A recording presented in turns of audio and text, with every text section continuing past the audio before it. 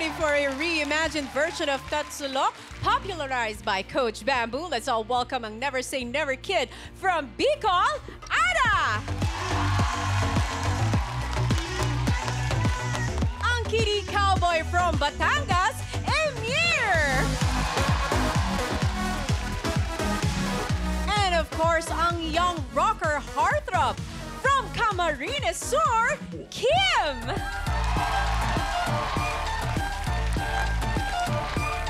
The soulful Eskayan singer from Bohol, Cleia!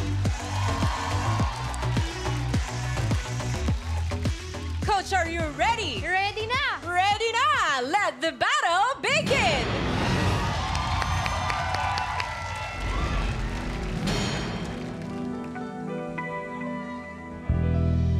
Habang may Tatsulok at sila ang nasa tuktok, di matatapos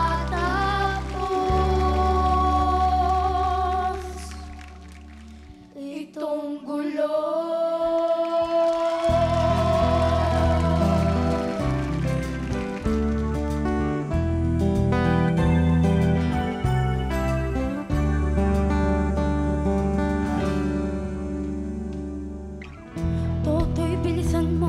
Bilisan mo ang takbo. Ilagang mga bombang nakatutok sa ulo mo. Toto'y tumalon ka, tumaba kung kailangan, at baka tamaan pa ng mga bala.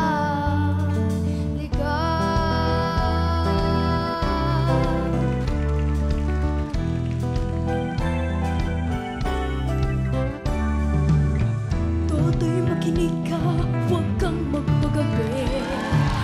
Kapag kawalan ka't humandusay dyan sa tabi.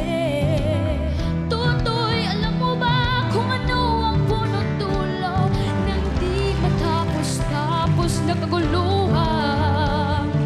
Ito, hindi pula't dilaw, tunay na magkalaban. Ang kulay at tatak ay di siyang dahilan. Hanggat marami ang lugmok sa kahirapan, at ang hustisya ay para lang sa mayaman. Habang may Tatsulok at sila ang nasa tuktok, di matatapos itong gulo.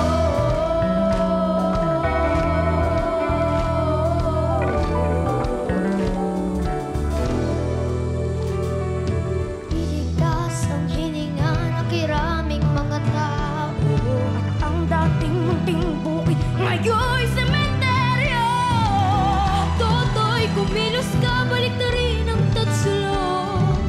Tulad ng dukha, nilagay mo sa tuktok. Hindi pula't dilaw, tunay na makalaban. Ang kulay at tatak ay di siyang dahilan. Hanggat marami ang lugmok sa kahirapan, at ang hustisya ay para lang sa mayaman. Habang may Tatsulok at sila ang nasa tuktok, di matatapos itong gulo. Habang may Tatsulok at sila ang nasa tuktok, di matatapos itong gulo.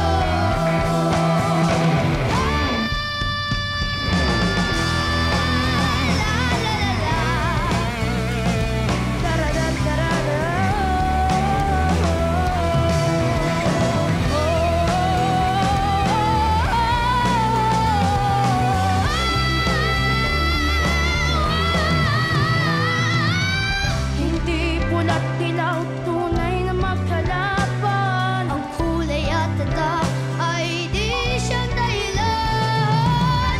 Hanggat marami ang lugmok sa kahirapan, at ang hustisya ay para lang sa mayaman.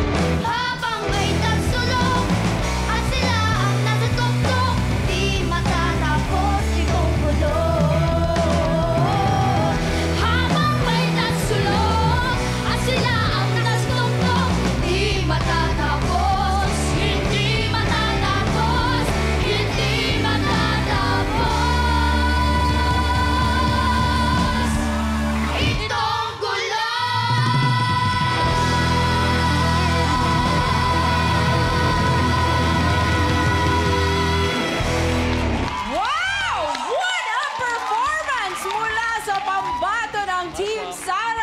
Grabe naman yun! Napatayo nyo ang inyong coach.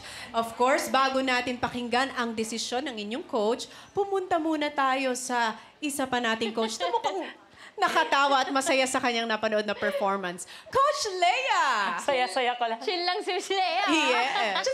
Just chill it out. Kasi alam kong ikaw natatense dyan eh. Ikaw yung nasa stress, kaya ako pwedeng chillax muna ako dito. Pero kayong apat, ang gagaling ninyong lahat. Ang gaganda ng mga nagawa ninyo. Parang lahat kayo yung passion, especially with a song that's so relevant like this one. Parang ibinuhos nyo lahat ng puso dito sa kantong to. Lahat kayo, may ganun eh. Lahat kayo binuhos ninyo. Kung ako yung pipili, si Adah. Wow, ma'am, good.